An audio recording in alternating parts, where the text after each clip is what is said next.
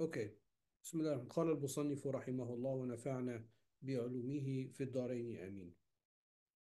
This is section 6 on page 354, the hadith of the Prophet's will, alayhi salatu wasalam. People might ask, taking into consideration the truth that the Prophet's protection, alayhi salatu wasalam, as far as his words are concerned, is confirmed in all of his states, and it is not sound for there to be any contradiction or confusion in them, whether they are by intention or inadvertent, in health or sickness, in seriousness or in jest, pleasure or anger, about the meaning of the following hadith regarding his will, which is found in Bukhari and Muslim. Ibn Abbas radiallahu anhu said, when the Messenger of Allah sallallahu alayhi wasallam was near death, some men were in the room, and the Prophet said to them, "Come, I will write a document for you, so you will not be misguided after it." One of them, Umar, said, the Messenger of Allah sallallahu alayhi wasallam is overcome by pain. One variant has, "Come to me and I will write a letter for you so that you will never be misguided after me." They disagreed and said, "What is wrong with him? Is he delirious?" They asked him about it, and then he said, "Leave me, I am better as I am." One of the variants says that the Prophet ﷺ is delirious. One variant has hajara, yahjuru in the first version, or hajara in the second, is also related as al-hujru and al-hujra. There are different readings of that same verb. Umar radiallahu What is the anhu, meaning of this hujra and meaning? What is the meaning? What do we mean by hujra? Hujr. so let me get the actual text. This is an important hadith because this is a hadith that the Shia use to criticize Sayyidina Umar radiallahu anhu. So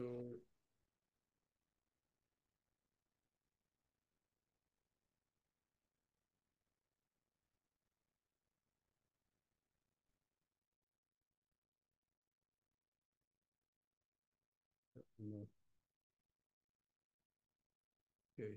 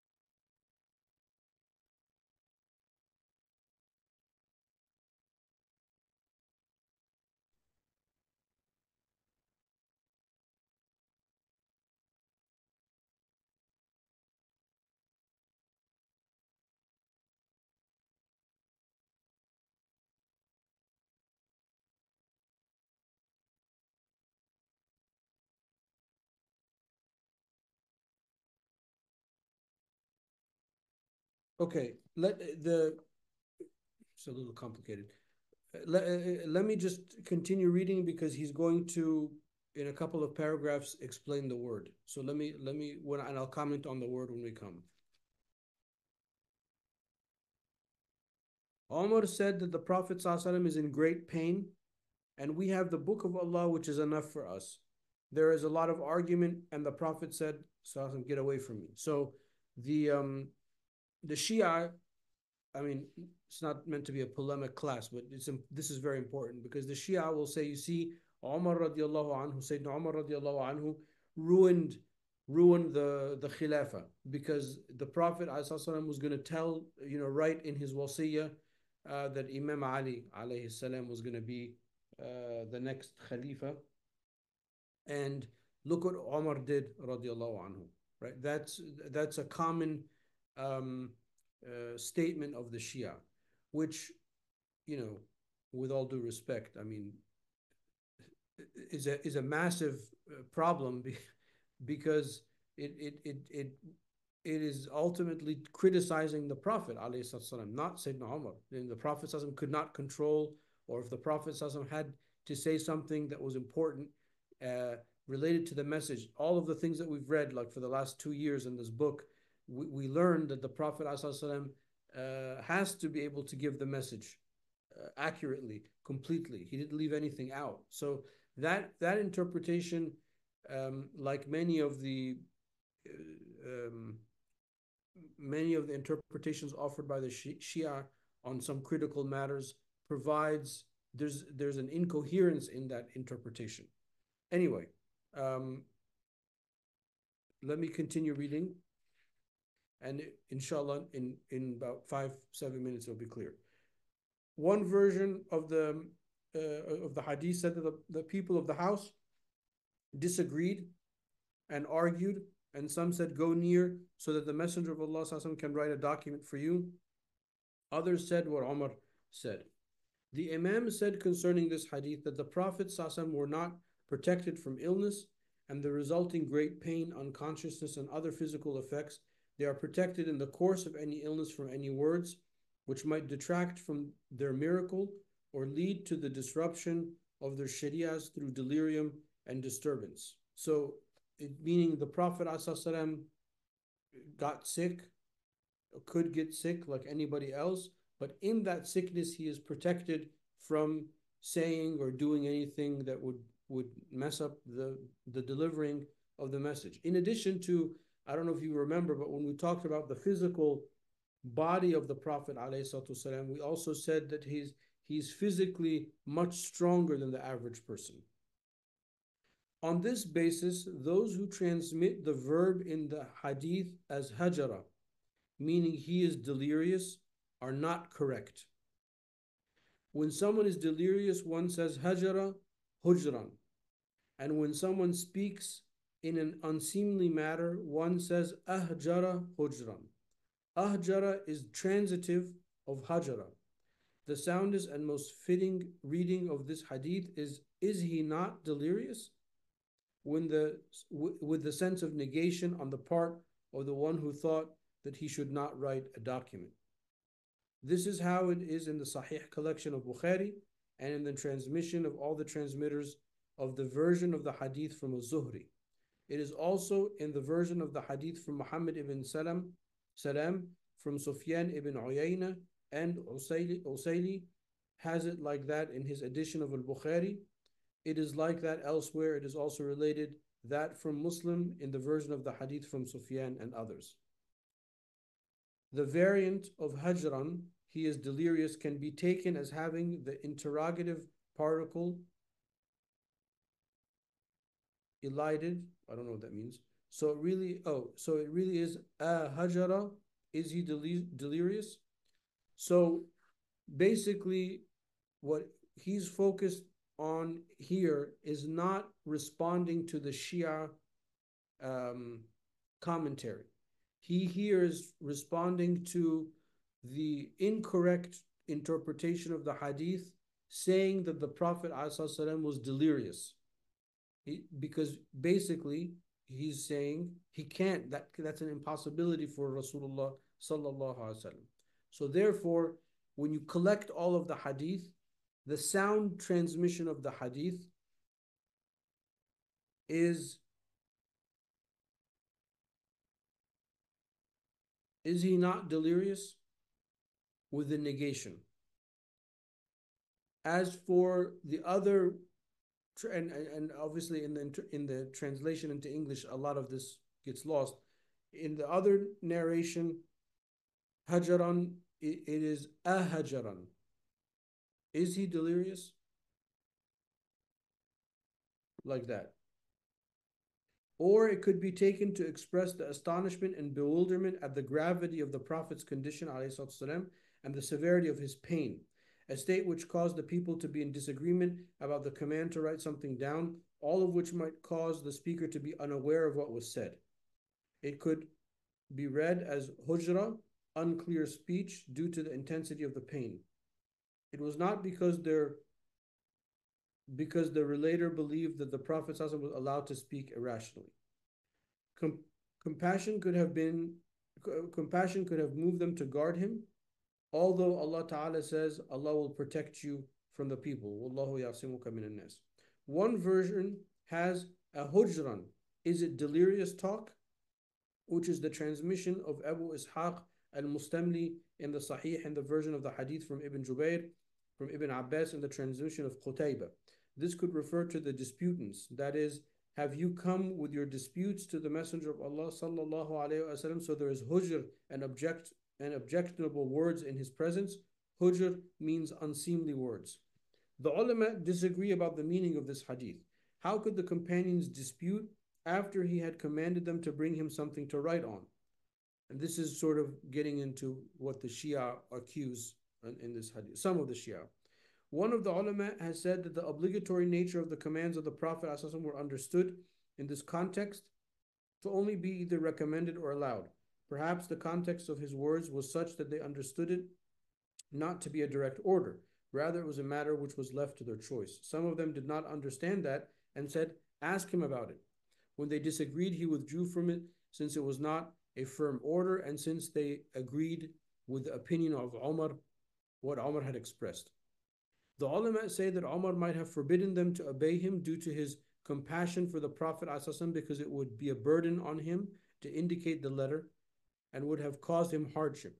He said the Prophet ﷺ is in very great pain.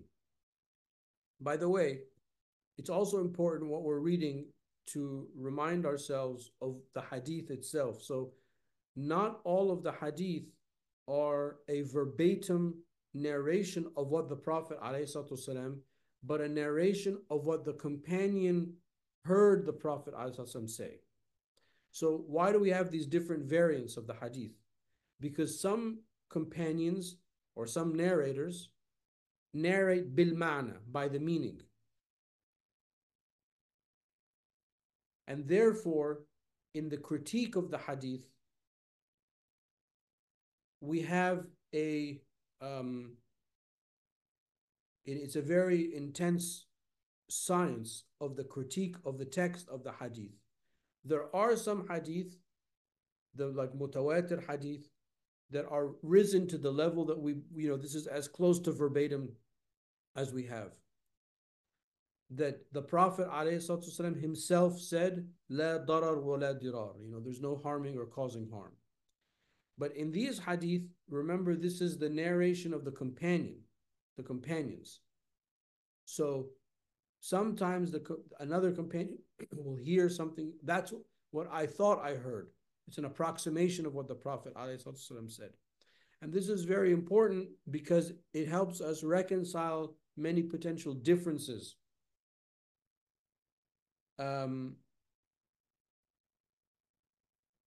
Like the hadith that the Prophet ﷺ said, do not hit another person's face, because Allah subhanahu wa ta'ala created it in his likeness. Now, the problem with that narration of the hadith is it could lead you to say that we are created in the image of God, which is a Judeo-Christian concept. But that's actually not our concept.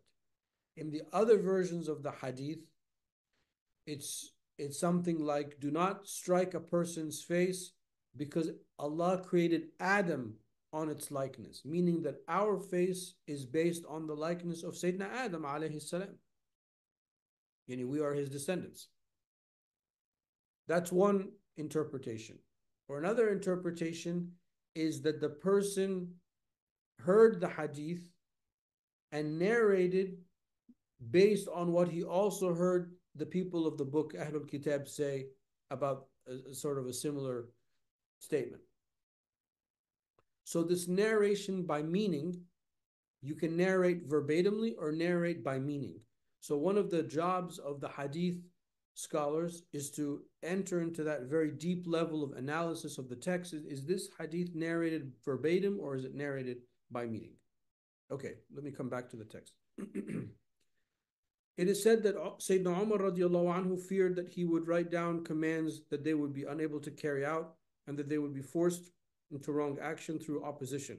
He thought that the most compassionate thing for the community regarding these matters would be the use of ijtihad, judgment arrived at through investigation and seeking the correct solution. For the one who is right in his ijtihad is rewarded, and the one who errs is also rewarded. Sayyidina Umar radiallahu anhu knew that the Sharia was confirmed and the deen established, and that Allah Ta'ala has said, "Today I have perfected your deen for you." And the Prophet ﷺ had said, "I am leaving you the book of Allah and my family." Umar said, "The book of Allah is enough for us to refute those who are arguing for him and not to refute the Prophet's command."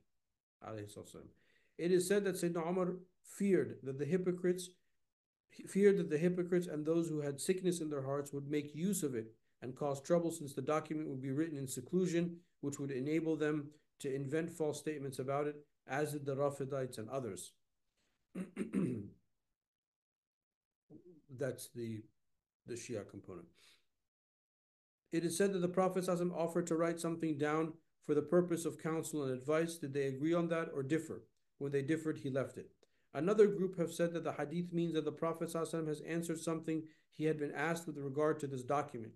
He did not initiate the command to write something down, but some of his companions had asked him for it, and he was replying to the request. Others objected to that for this reason, for reasons that we have already mentioned. A proof is found in a similar story when Al-Abbas alayhi salam said to Imam Ali alayhi salam, "Come along with us to the Messenger of Allah sallallahu alayhi wasallam. If there is any command for us, we will know it." Imam Ali alayhi salam disliked that and saying, "By Allah, I will not do it." And this is another famous hadith in which Al-Abbas, the uncle of the Prophet ﷺ, during the time of the sickness of Rasulullah ﷺ, told Imam Ali that let's go ask him if you are meant to be the Khalifa. Because there was Imam Ali ﷺ definitely felt that he should be the Khalifa. He said that clearly. And we don't deny that, he felt that. And then but the important thing about this hadith is that there are other narrations of the hadith in which Imam Ali rejected Al-Abbas's request, and he said, because if the Prophet ﷺ does not give me the Khilafah, then we will never have the Khilafah. In other words, if now this critical time he says no, it's Abu Bakr radiallahu anhu, for example, then they'll never come to us. It'll never come to the family of the Prophet ﷺ. And that's, when you read, you're not going to find it in this book, but when you read in the history, like a Tabari and stuff, you'll find those narrations. It's in the books of hadith. It's in the Musnad of Imam Ahmed. Another proof is found in the words of the Prophet ﷺ, "Leave me, I am better as I am." That is, the situation I am now isn't better than giving the command. "I leave you with the book of Allah if you leave what you have asked me for." It is mentioned that what was sought was for him to write down who would be the Khalifa after him, and that he specifically and that he specify who it should be. Okay, so the upshot, maybe I spent a little bit too much time on this section, but the upshot of this is the following. Number one is it's important to pay attention that there are the situations and incidents from the time of the Prophet ﷺ can be narrated in different ways, either verbatimly or by meaning. And that is one of the reasons why we have different narrations about the same topic. Number two is for us to be able to understand a particular situation, especially if we feel that there's a potential for misunderstanding. We have to gather all of the traditions, all of the variants of that, all of the narrations of that hadith, and put them together. And then number three, as he did, very well, is to say, okay, well, this verbiage is problematic, of course, but then this verbiage is very clear. It's the narration of the hadith in the negation. So the first half of his discussion is we want to negate any assumption that the Prophet ﷺ became delirious and said something outside of his control. That's an impossibility for Rasulullah sallallahu alaihi wasallam. وَمَا يَنْطِقُ عَنِ الْهَوَىٰ إِنْ هُوَ وَحْيٌ يُوحَىٰ. So the Prophet ﷺ does not speak from his own nafs. إِنْ هُوَ وَحْيٌ يُوحَىٰ. Indeed, it is revelation. Another, when Abdullah, the son of Amr ibn al-As radiallahu anhuma, asked the Prophet ﷺ if he should write down the statements of the Prophet ﷺ, he said, write them down, for by Allah subhanahu wa ta'ala, nothing comes out of my tongue, out of my mouth, except that it is the truth. So therefore, the Prophet ﷺ's speech is protected. So this idea that he became sick and delirious, we've taken care of that. Now comes the interpretation. Well, what does that mean? Well, he offered like 5 or 6 ways of interpreting the text that Umar radiallahu anhu felt didn't want to overburden him, wanted us to rely on our ijtihad. And then we have that issue of Imam Ali at the end, so on and so forth. And then lastly, that there's another narration in which the Prophet says, okay, leave me, I am better, and I'm leaving you with the book of Allah, inshallah. Okay, hopefully that's clear. One second, I want to look something up really quickly.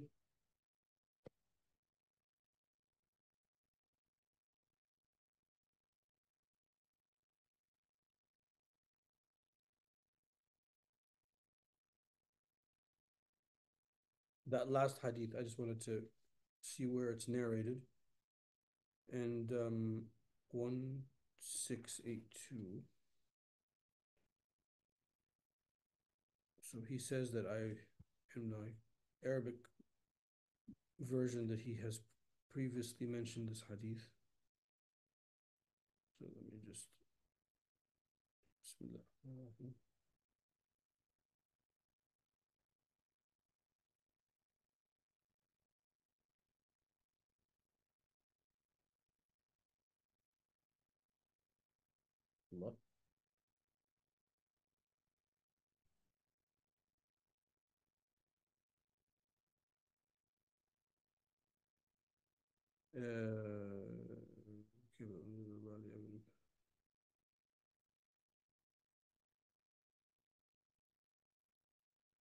Oh, that's actually the hadith in Bukhari.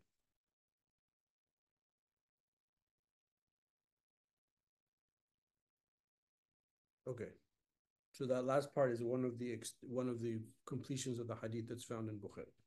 Okay. Section 7, study of other hadiths. People might ask about the import of the hadith narrated from Abu Hurairah radiallahu anhu, in which he stated that he heard the Messenger of Allah sallallahu alaihi wasallam say, "O Allah, I am a man who becomes angry, and men become angry. I have taken a contract with you that you will not break. Wherever I injure, curse, or flog a believer, make it an expiation for him and an act of drawing near, which will bring him near to you on the day of rising." Narrated by Muslim. One variant says, "Who does not deserve it?" And another version we find, "Whenever I curse, inveigh against, or flog a Muslim, make it purification, a prayer, and a mercy for him." How could it be correct for the Prophet ﷺ to curse someone who did not deserve to be cursed, or revile someone who did not deserve to be reviled, or flog someone who did not deserve to be flogged, or do other things out of anger when he was protected from anything of that kind? By the wisdom which has already been mentioned, the Prophet ﷺ judged that people should be flogged or chastised by his curse or vilification according to the demands of their outward state. Then, because of his compassion for his community and his mercy and kindness for the believer by which Allah Ta'ala described him, and his being on guard lest Allah Ta'ala should accept his invocation against anyone he cursed, the Prophet ﷺ asked Allah to make his curse and his action a mercy for that reason, for that person. This is what he meant by "who does not deserve it." It was not that the Prophet ﷺ was moved by anger and provoked by displeasure, causing him to do something like this to the Muslim who did not deserve it. Okay, so that's a very beautiful, teaching. The Prophet ﷺ, as a judge, has to judge based on the apparent. So any judge's job is to based on on the apparent, the evidence that's in front of them. So and so, did something wrong. Okay, he needs to be punished. But after the judgment, in the act of punishing that person, the Prophet ﷺ's heart leans towards that person and felt sorry for the condition of that person. And because the Prophet ﷺ loved his companions so much and loved humanity so much, even when the punishment was being had, he asked Allah, make me exacting out this punishment a forgiveness for them and a mercy for them. Sallallahu Alaihi Wasallam. Our teachers tell us a story. I think that this was, many centuries ago in Mecca. There was a descendant of the family of the Prophet ﷺ who was found, I think, drinking. So he was brought, to the Qadi, and he's drinking, he doesn't give it up, so he has to be flogged after being warned. So the Qadi said, okay, I will do it. So he took, like a light type of stick or something, and he hit him once. And then after he hit him, he said, please forgive me, Ya Sidi, because he's a descendant of Rasulullah sallallahu alaihi wasallam. And then he hit him a second time. He said, please, he started crying. The judge is crying, please forgive me, Ya Sidi. Your grandfather told me I have to do this. And every time he would lightly, tap his back and flog him with that, he would ask him for his forgiveness by mentioning his grandfather, sallallahu alaihi wasallam. So the same kind of meaning, whereas the outward law is one thing and then the inward disposition is something else. This is continuing to the text. This is the correct meaning. It is not understood from his words, I am angry as men are angry. That anger moved him to do something that should not be done. It is possible that what is meant is that anger for Allah moved him to punish someone by his curse or vilification when what they had done was something that could be tolerated and could be pardoned, or something about which has been given the choice between punishment and pardon. It is possible that it came as compassion and to teach his community fear and as a caution for those who exceeded the limits of Allah subhanahu wa ta'ala. It is possible that what is related here about the Prophet's curse والسلام, and his invocations against other people in other situations refers to what he said about deliberate intention, being rather Arab usage and not meant to be responded to, such as when he said, may your right hand be dusty, taribat yadak, in the hadith of marriage, and may Allah Ta'ala not fill your belly, and may she scratch and wound her face, that is, she is annoying, and other things. Meaning he's saying it could be just an expression.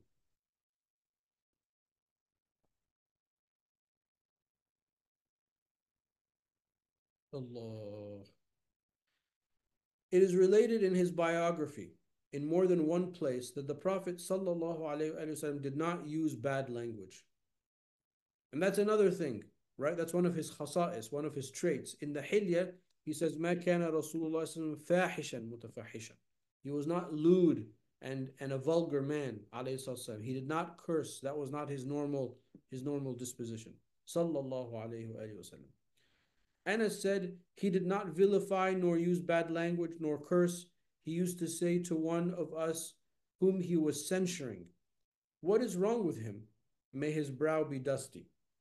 So, in other words, if he saw somebody doing something that he didn't like, he wouldn't directly insult the person or call that person out, but he did it in a way, and he would use expressions common at the time to be gentle in how he deals with it.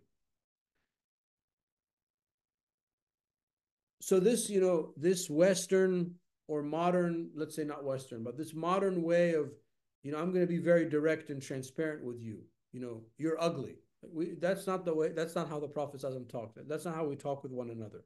So if you want to criticize somebody or you want to point something out, you got to do it in a nice way. You don't want to cut a person down and insult them, especially in public.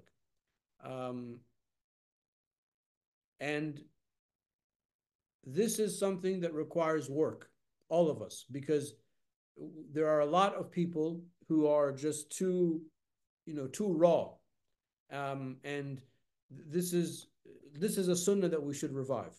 Well, we have to revive all of the sunnahs, but let's start with this sunnah, is that when we deal with one another and we talk with one another, be gentle. This tough love thing is not always helpful, especially if it's not like a child. Like when you have a child, you got to teach them a lesson, and you told them not to do something and they did it, and then they're crying and they're upset. Well, you gotta face the music and dance. That's fine. But if somebody walks into the mosque and they're wearing something goofy or I don't know, something like that, or I don't know, like in my own life, right? It's the weight thing. It's the weight and Arabs. You go to your family in the Middle East for a break, and they haven't seen you, and they're like, "Oh my God, you've gained so much weight." I mean, you don't think I know that I've gained weight? You don't have to point that out. Why is that the first thing you say after Salam Alaikum? So stuff like that. It's just hurtful. I mean, it's so hurtful that I think this is now the second or third time I bring it up in the class. So you have to be gentle with people. This is how the Prophet ﷺ was when he talked.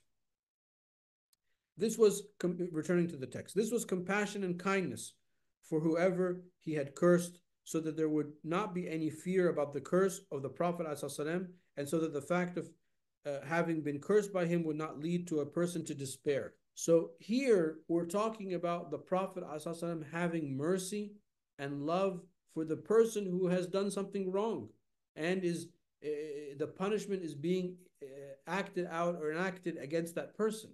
So out of his love and mercy for that criminal, the Prophet ﷺ does not want this person to think that because he as Rasulullah ﷺ is punishing him or cursing him or whatever, that he doesn't want that person to despair. I mean, this is really the pinnacle of the Prophet's mercy and humanity, sallallahu alayhi wa sallam.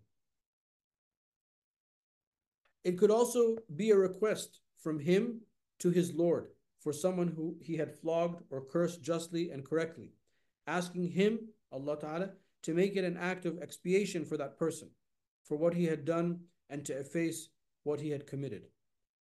His punishment Allah's punishment in this world would then be the cause of his pardon and forgiveness, meaning in the hereafter.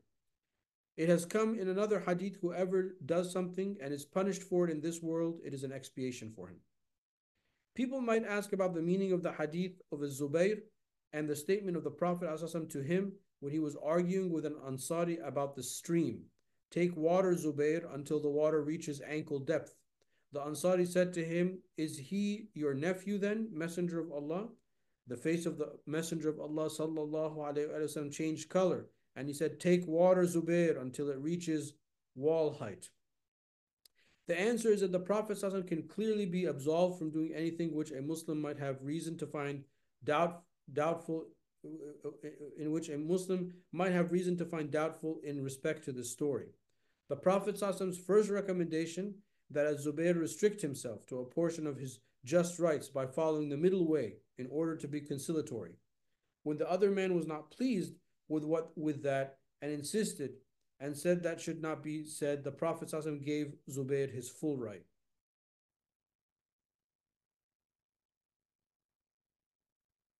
So the Ansari kind of said an insulting thing to the Prophet ﷺ, and he's saying, oh, and you're just saying that because he's your nephew, like he's your relative. So then the Prophet ﷺ is, said, okay, Zubayr, take all of your rights, forget this middle path. This is why Al-Bukhari dealt with this hadith in the chapter concerning when the Imam counsels conciliation and peace, and the one judged against refuses the judgment. Imam al-Bukhari, by the way, Sahih al-Bukhari is a really it's like almost like a magical book, right? It's an unbelievable book. One of the beauties, one of the joys of reading that book, Sahih al-Bukhari, is reading the titles that Imam al-Bukhari gives to the sections. And there's a whole sub-study in that. Like, why did Imam al-Bukhari, like he'll like narrate one hadith, and then he'll give that hadith a title, like he'll put it in a section, and at first glance, the title of the section has absolutely nothing to do with the hadith. So you're like scratching your head, like, what is that? What does this hadith have to do with that? So you start asking yourself, what is the relationship between the two? Anyway, so not all of the books of hadith are like that. This is a unique feature of Bukhari. Not exactly, I mean, they all have titles to sections, but Imam al-Bukhari has these very elaborate titles. So Imam al-Bukhari read this hadith, and he said, oh, you know what this hadith is for? This is hadith is for when the imam or the leader is reconciling between two people, gives a judgment, and the one party who the judgment is against doesn't like the result. Now, in a normal situation, if I'm a judge and there's A and B, and I judge for B, and A gets mad, you're like, tough love, tough luck. I mean, that's the judgment. So here, that's not what the Prophet ﷺ did. The Prophet ﷺ re-adjudicated the case, but obviously further against the person who was upset in the first time. So let me just repeat that. This is why Al-Bukhari dealt with this hadith in the chapter concerning when the imam here in the literature of the Sharia, the imam means the political leader. When the imam counsels conciliation and peace, and the one judge against refuses the judgment. He mentioned at the end of the hadith, so the Messenger of Allah sallallahu alayhi wasallam gave Zubair his full rights. Yani the Prophet is telling the Ansar, oh, you don't like my judgment? Okay, Zubair, take all of your rights. I was trying to find a just way in the middle, to find the middle path. Oh, you don't like it? Khalas, Zubair, take all of your rights. Okay, that's sort of like how it's happening.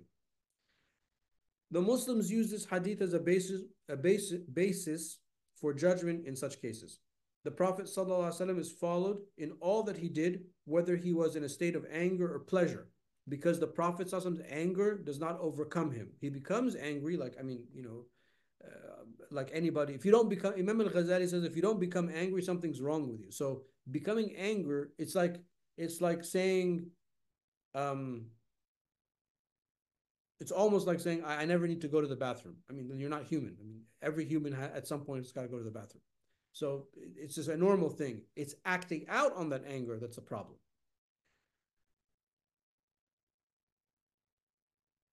And by the way, since it's kind of related to this, one of the things that when you read about the literature of the Mufti, which is obviously a topic that's important to me, there are states that the Mufti should not issue a ruling, or there are states in which a judge should not issue a ruling. And one of those states is when they're angry, or sleepy, or hungry, or need to use the bathroom. Extreme heat, extreme cold, right? Because that can affect a normal person, that will affect, if I was a judge and I had to use the bathroom really bad, okay, whatever, you're just going to rush through the thing. So you can't, you have to time out, go to the bathroom, relieve yourself, freshen up, come back, and then do it. So for a normal person, those are part of the etiquette.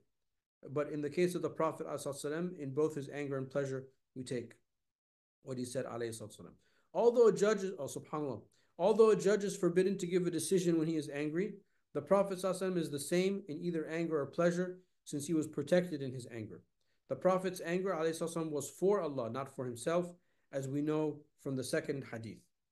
The same thing applies to the hadith about his giving Ukasha retaliation against himself when the action was not intentional or provoked by anger. Ukasha told him, radiallahu anhu, you hit me with the stick, and I do not know whether it was intentional or whether you meant to hit the camel. The Prophet ﷺ said, seek refuge with Allah, Ukasha, from thinking that the Messenger of Allah ﷺ would do that intentionally. A similar case can be found in another hadith when the Prophet ﷺ offered a Bedouin retaliation. The man said, I have forgiven you. The Prophet ﷺ had struck him with a whip since he kept hanging on the rein of the she-camel. The Prophet ﷺ told him to stop and said, you will not get what you deserve. You will get what you deserve. The man refused, so the third time he struck him. When the Prophet ﷺ did in his case was to correct someone who did not stop when he was told to. It was a matter of adab, of etiquette. But he was apprehensive since the man had a right in the matter until he had received his pardon. As for the hadith of Sawad ibn Amr, I came to the Prophet ﷺ, and I had some khaluq perfume on, a yellow dye with a scent.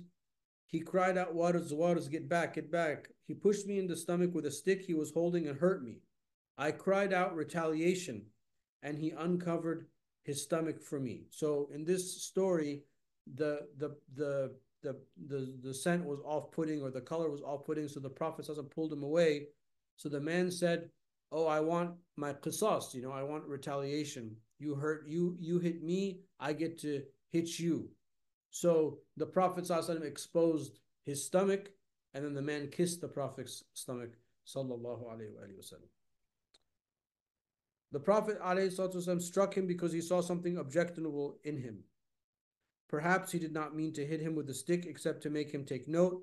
When there was pain from it, which he had not intended, he sought to absolve himself from it in the way that we have already mentioned. Wallahu ta'ala a'la wa a'lam wa sallallahu ala sayyidina wa mawlana Muhammad wa ala alihi wa sahbihi wa sallam. Any questions?